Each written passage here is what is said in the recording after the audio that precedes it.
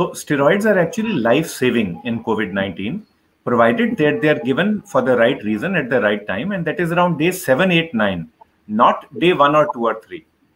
Only reason why somebody may require steroids day 1 or 2, 3 is if that person is very sick, BP falls, blood pressure becomes maybe 80 by 50, 90 by 60, patient is admitted in ICU, your doctor tries other drugs, but is not able to bring up the blood pressure.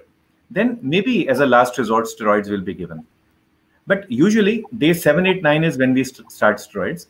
Prateek Kumar has a question, Dr. Sai, for you. He says his mummy is taking Dexona 2 milligram at night.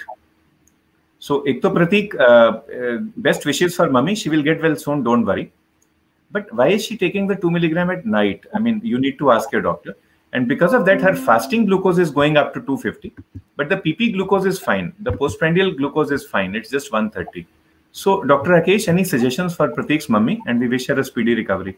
Yeah, we wish her a very speedy recovery. And what we would like to just highlight is that most of the time when we use steroids, we try to use it in the morning, because naturally in the normal circumstance, what happens is that in a normal person, more of steroid is produced in the morning, is required in the morning. And as the evening comes or the night comes, the requirement for steroid comes down. So whenever we're replacing, we try to give more in the morning and we give less in the evening.